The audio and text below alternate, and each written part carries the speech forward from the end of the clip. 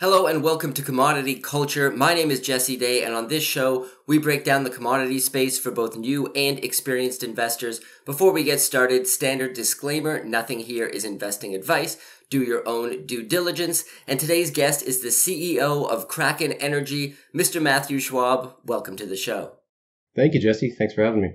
Yeah, it's great to have you here. We love uranium on this show, so it's always great to get different perspectives. But I want to start off like I do with all new guests, which is the origin story. So for yourself, what drew you to the uranium space? And then what is the road from there that led you to becoming the CEO of a uranium company? Yeah, sure. I guess I've been in uranium since the start of my career, really. From a summer student straight through till now, I've had a lot of great opportunities and experiences, and of course some hurdles, but that's all part of the fun. I've been in the mineral exploration and mining industry since 2009, and I was very fortunate to start off working with Hathor Exploration. And that was through the development of the Rough Rider deposit and then the subsequent sale to Rio Tinto for $654 million back in 2011.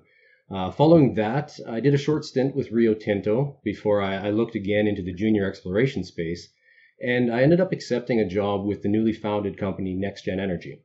Shortly after making that move, I was the senior exploration geologist at the time of targeting and discovery of the Arrow uranium deposit, and again had the fortune of being part of another great success story that I'm sure most of you have heard of in the uranium space. After my departure from NextGen, I shifted within the industry a bit and I started a few successful private consulting firms.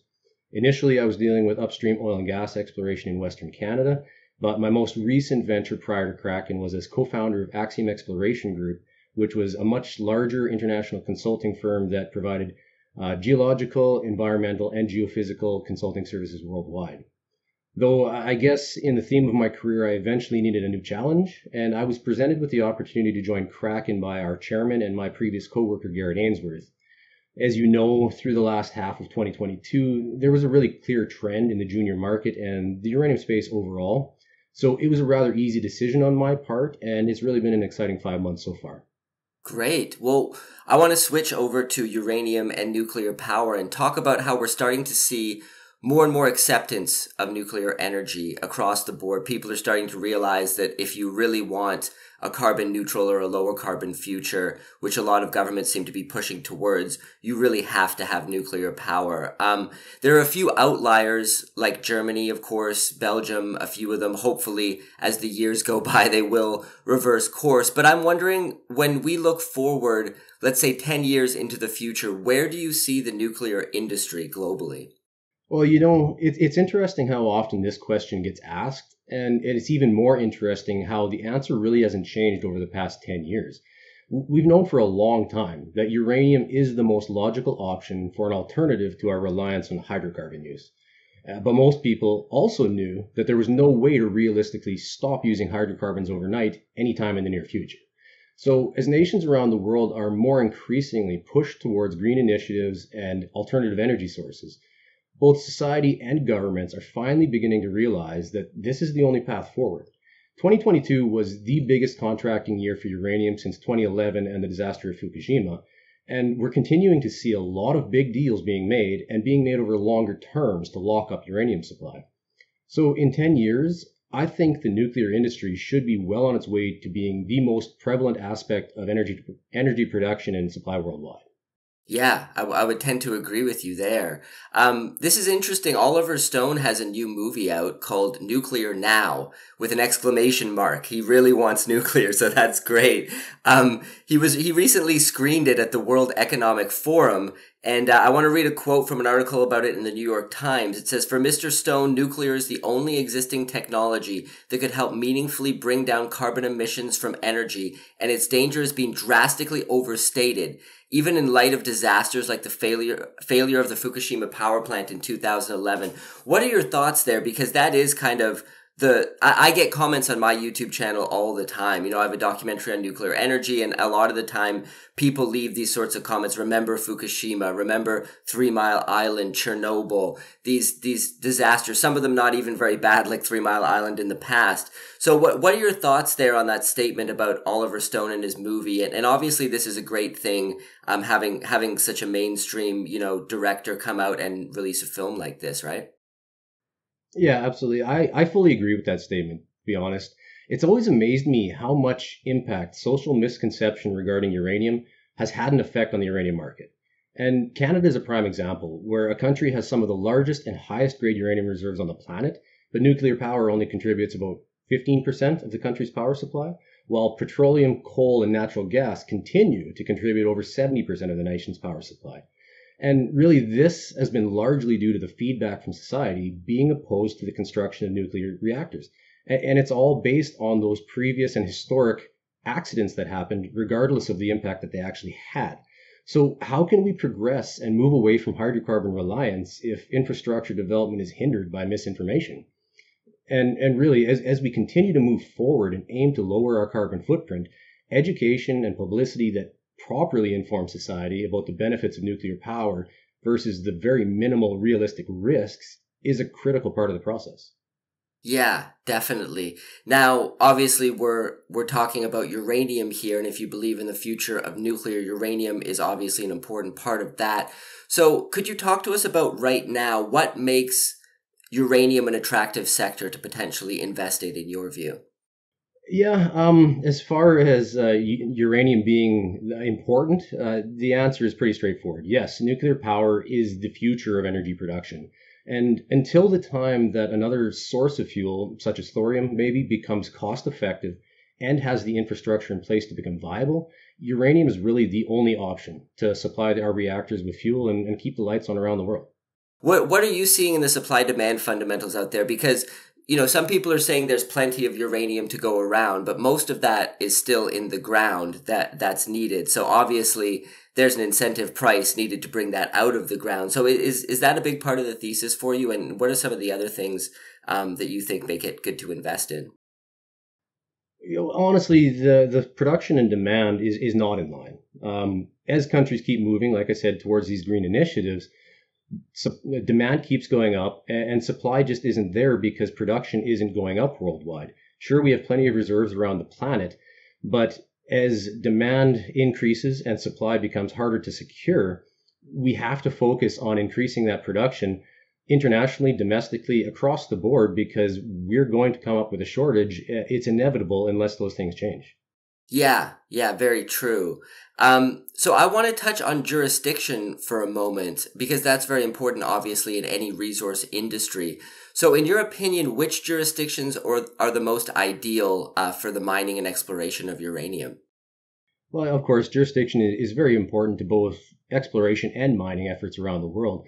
And we need to factor in so many different things, such as safety, accessibility, infrastructure, cost, and then political stability, and of course, public opinion. So many jurisdictions have a wealth of mineral reserves that are essentially untouchable due to these factors, right? And we need to weigh out these risks to determine if at any point our time, effort, and money is going to be completely wasted due to a project not moving forward. So, in saying that, weighing out all the options, even in nations that meet all of our criteria, certain states, provinces, and territories are still against uranium specifically just due to public opinion. So, kind of summarizing all of that, in my mind, the most ideal jurisdictions for development of uranium projects right now, currently, I would say Saskatchewan, Wyoming, Nevada, and maybe Western Australia. Right. And speaking to which, do you think it's becoming more important for countries to source their uranium locally? Because the US derives 20% of its electricity from nuclear energy, and yet there isn't a single mine producing any notable amount of uranium in the whole country in terms of publicly traded companies or even private companies that I'm aware of. This is something that has to be addressed at some point, right? For sure. And, the short answer to that has to be addressed absolutely. As nations continue to secure larger and longer term uranium supply contracts, any country out there that requires tens of millions of pounds of uranium annually is just inherently at a higher risk of not being able to satisfy that demand by relying on international supply. Not unless, like I said previously, your worldwide production just increases, right? And of course, these risks were highlighted last year by the conflict overseas, with over 50% of the world's uranium production in 2022 coming from Russia and ex-Soviet states. That's a huge risk factor. So if nations like the US, who require 50 plus million pounds of uranium per year for that 20% of their energy production, want to reduce risk and secure fuel for their energy needs, domestic uranium production is a critical factor. Yeah, absolutely. And when you're mentioning there the amount of uranium that comes from Kazakhstan, Uzbekistan, Russia's a much smaller percentage of that, but it's kind of curious to see where will they fall in what many are calling the new Iron Curtain, right? Because you also have China, who is also mining uranium in Kazakhstan and getting closer to Russia on the geopolitical stage. So I think that's going to be very interesting to see how that all turns out and paints a picture where it's more important than ever for countries to domestically source their uranium. So when it comes to investing, in your opinion, how should the average investor approach the uranium sector? Because there's companies obviously across the risk spectrum, from early stage exploration, explorers with discoveries, developers, producers. We've got the ETFs. Is it important for investors to be diversified amongst the different stages of production, those different companies? Yeah, that really, of course, depends on the type of investor you're talking about and what their risk tolerance is. Personally, I've always been a fan of investing in early stage junior explorers, and that's just generally due to the more significant upside potential, right? But with so many more uranium juniors trading in our current market, I can really see how evaluating which companies are the safest can be a daunting task for most investors. So, yes, while diversification is definitely important, I think more importantly, weighing out the stage of exploration or proximity to known deposits, or even just the general comfort factor, is a big part in that decision-making process. And in saying that, something that we've done at Kraken is to focus on properties that have past producing assets, which allows us to start exploration at a brownfield stage and minimize much of the initial risk that's involved with those early stage junior explorers, while still retaining that upside potential for investors. That's great. Yeah, well, let's pivot to Kraken Energy on that note. So you gave us a little flavor of it there, but maybe for those not familiar with the story, maybe you could give us the overview of the company and what you guys are doing. For sure. Yeah. So as I just mentioned, Kraken has focused on building up an exploration strategy around creating a portfolio of high value properties that fit a specific set of criteria, including past production, regionally high grade uranium, and existing infrastructure. So we've currently got 3 properties in Nevada, including Apex, Garfield Hills, and Huber Hills. All 3 properties were past producers of uranium in Nevada. They're accessible year-round, boast historic grades or production grades of over 0.2% U3O8 average, and host multiple uranium occurrences across each of the properties. So as we continue to advance our projects and build our property portfolio, our real end goal is to prove up an economically feasible hub-and-spoke mining model for uranium production in the U.S. Nice. So let's talk about your latest press release. Kraken Energy reports positive soil sampling results at Apex Uranium Property, Nevada. Break that down for us in layman's terms. What does that mean for the work that you're doing there and for the company moving forward?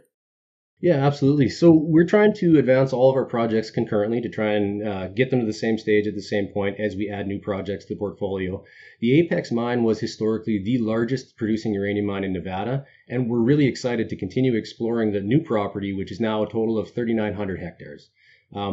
With this most recent soil sample survey, we've confirmed multi-element anomalies across the original mine portion that include uranium, gold, silver, nickel, and copper. And this really only adds to the vast potential of the property. So now that we've confirmed the radiometric anomalies outlined by our recently completed airborne surveys do correlate with the soil anomalies, our possible drill targets are quickly multiplying. We're going to be planning to complete additional soil grids over the various radiometric anomalies on the property through the summer of 2023. And personally, I can't wait to see what we learn from those results. Maybe you could speak a little bit to the team behind Kraken Energy. And anybody notable involved, and what's the experience of the team that makes them right for the company and for the project you're working on? For sure, Jesse. One of the big selling points of me coming over to Kraken was the team that was already assembled around the company. Our chairman, Garrett Ainsworth, he's got an amazing track record in the uranium space and outside of that as well. And we also brought on as advisors Troy Beaujolais and Galen McNamara, who were both parts of NextGen Energy and Cameco in the past. And we're slowly building that out as well with additions like our new senior geologist, Madeline Berry, who has a strong history of uranium exploration in Saskatchewan from NextGen as well.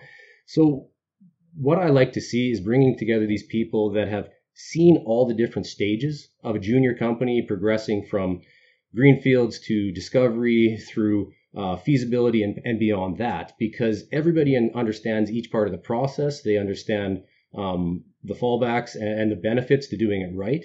And I really think we're on track to do the same thing over again that we've done so many times in our past. Well, for those who want more information on Kraken Energy, what's the best place to go online? Is it the website? Do you have a social media account? Sure, yeah, it's most or all of those essentially. For anyone looking to find out more about Kraken Energy, you can visit our website or you can visit the various social media platforms that we're using. Those include Twitter, LinkedIn, and Facebook. And of course, we trade on the CSE as UUSA and the OTCQB as UUSAF. Great. Well, I'll put links to the website and Twitter in the description below so you guys can check that out. I actually like what you guys are doing with your social media account. You're actually on site taking videos. So I think that's very fascinating for investors to take a look at. One of the few companies that actually kind of pulls the curtain back and shows what you guys are doing there on site. So I think that's very cool. Well, thank you so much for joining us today, Matthew, and hope to have you back on again to continue the conversation, maybe get an update later this year. For sure, Jesse. Thank you for having me. Commodity Culture is a series on commodities and natural resources.